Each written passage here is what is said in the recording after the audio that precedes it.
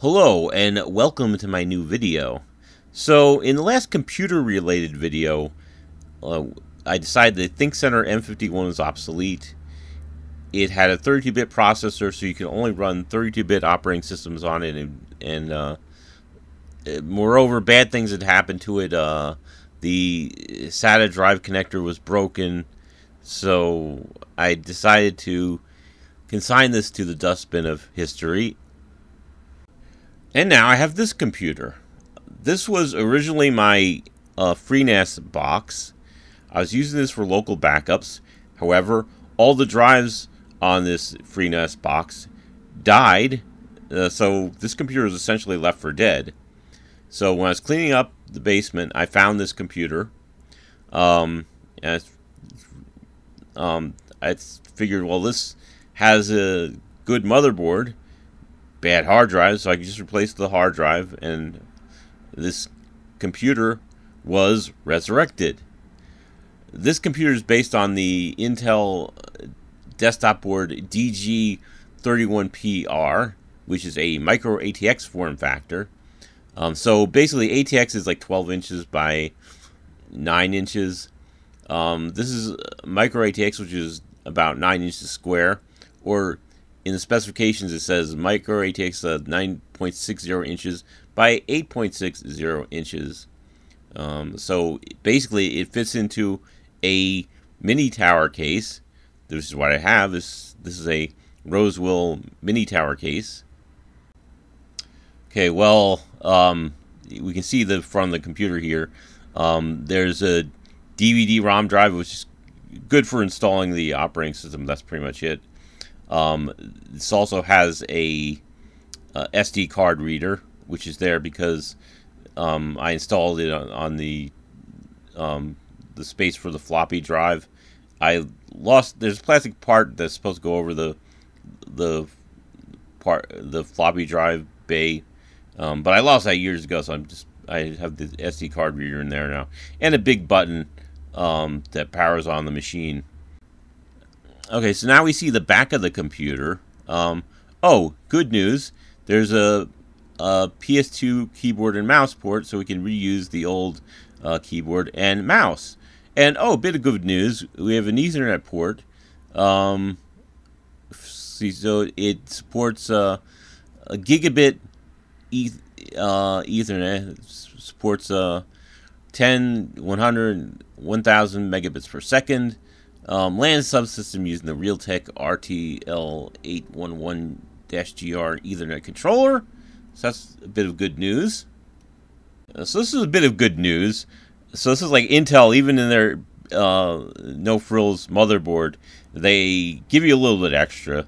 Unlike the Dell systems I've seen, they give you a PS2 keyboard and mouse port, and they give you a gigabit Ethernet controller. And now this is a picture of the inside of the computer.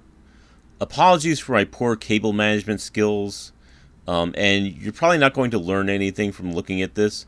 So instead, I think I'm going to post a screen capture of the manual for this motherboard.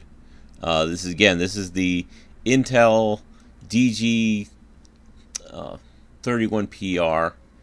So here's a screen capture. Okay, now we have a screen capture of this page from the motherboard manual.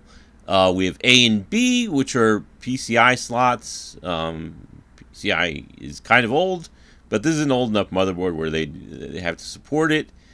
There's C, which is PCI Express ×1, which we may use for an expansion card. There's E, which is PCI Express ×16, which I'm going to use for the video card. There's J, which is the LGA 775 CPU socket. This basically supports Pentium 4s. There's L and M, which are DIMM slots. Unfortunately, this only supports 4 gigabytes of RAM. But there's also R, which is the parallel ATA, aka IDE connector. So this still supports IDE drives. And then there's P, which is the diskette drive controller.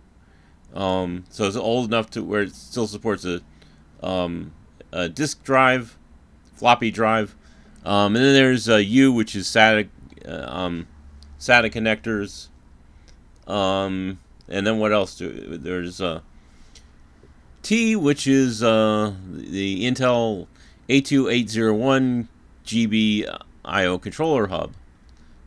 So basically, it's a no-frills motherboard, but again, they give you a little bit extra with this motherboard. So I decided I was going to use this computer, but I need some upgrades. The upgrades were a video card, so it could support either an HDMI or DVI monitor, and also an SSD. So I'd use that for fast loading of the operating system. So in the next video, I'm going to install these upgrades, and I'm going to install the operating system onto the new solid-state drive. So I'll see you in the next video.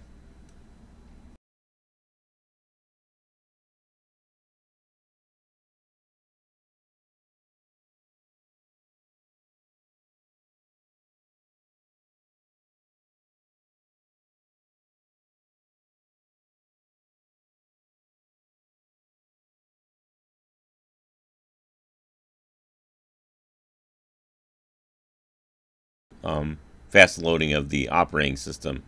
So in the next video, I'm going to install these upgrades, and I'm going to install the operating system onto the new solid-state drive. So I'll see you in the next video.